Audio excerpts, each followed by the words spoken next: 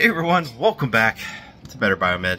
Today I was bit multiple times by alkaline batteries.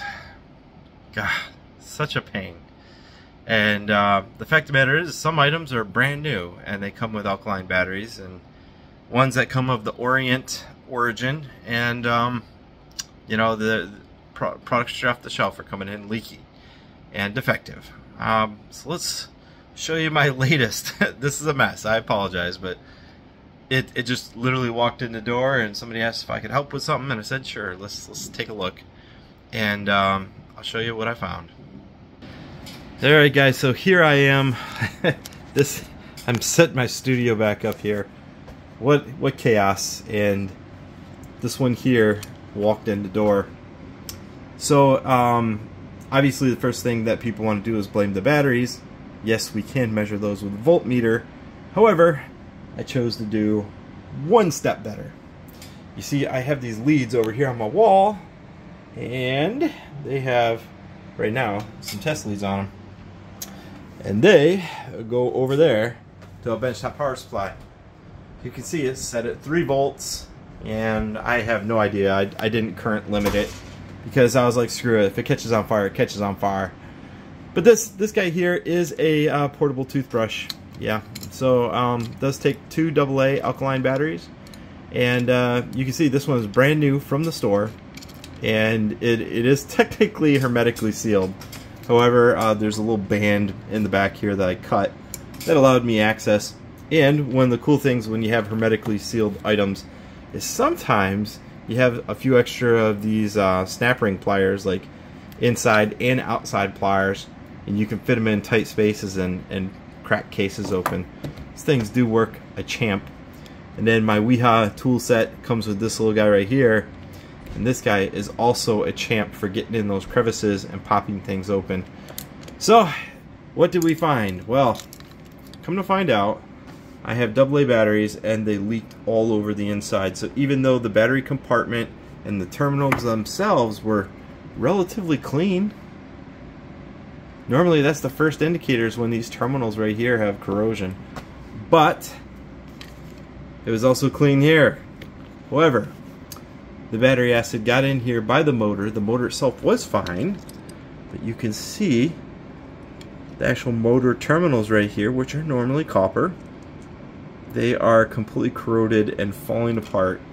So that motor is absolute trash, and it's, you know, I got that battery acid on me.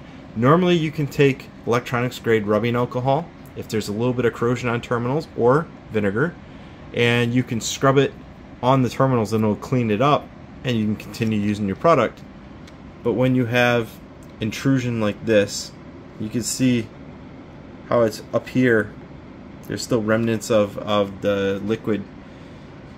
It's just absolute trash. So guys, I have been bitten many times. Is it just me, or are alkaline batteries leaking way more than they did years past?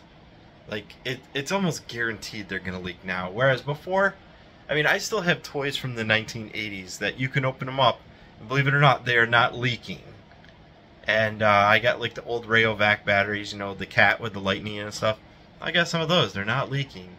But if I get like Duracell, I haven't really had a problem with energizers, but some of these Oriental variants that come with products, God, get those right out as fast as you can. I mean, I've got all sorts of things that take these batteries and they leak.